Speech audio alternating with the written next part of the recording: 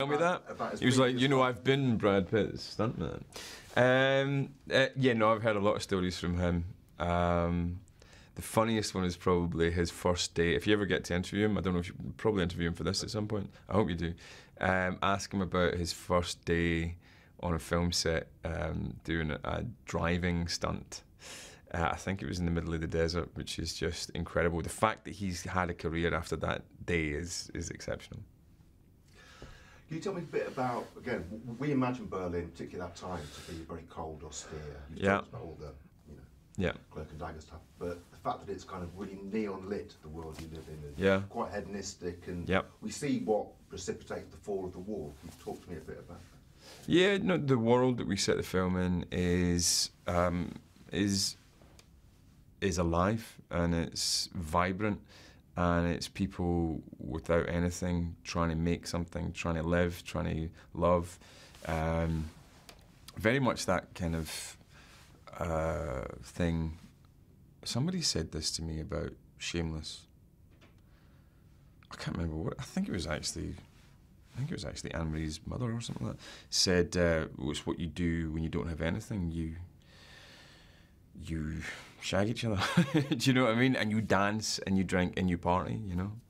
And we take that approach of showing what East and West Berlin were like at that time, and the jeopardy inspiring a kind of frenzy and a kind of adrenaline in the people that are involved in it, and the bystanders, the civilians that were involved in it too.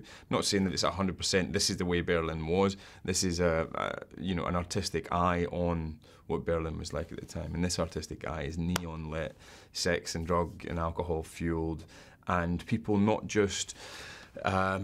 People not spying and dying for king and country, but people spying and dying for the love of it and the sheer hate of it at the same time, you know, being compelled to do it. I hate to put you on the spot like this, but whatever comes to mind, some of your fondest memories of shooting this, what comes to mind if I ask you that?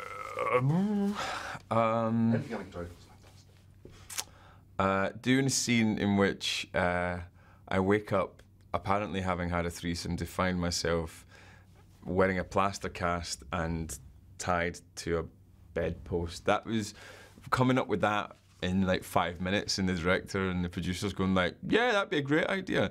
That was hilarious. And I was really pleased. There's that kind of creativity and freedom in it, I found. Doing a scene, working with Eddie Marzan again was a great joy.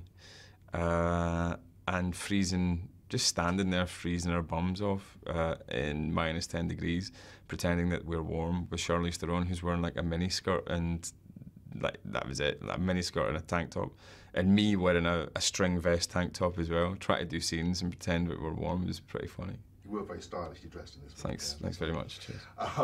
Did you research the era and the period, or was that not really necessary given the nature of the movie? Not so much the era and the period, but because it was a very such a stylised approach to it that I feel like the world was created in the script. What I did research was the spy game and spies themselves, and as much as we were shown, arguably a heightened or quite obviously a heightened and not utterly realistic version of spy life, or what it was like to be involved in the spy game at that time or ever.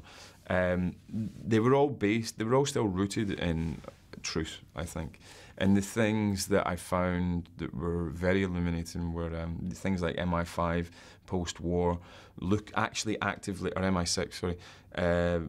actively looking for alcoholics, looking for closeted gay men, people who were able to be functional in society but had always held a secret.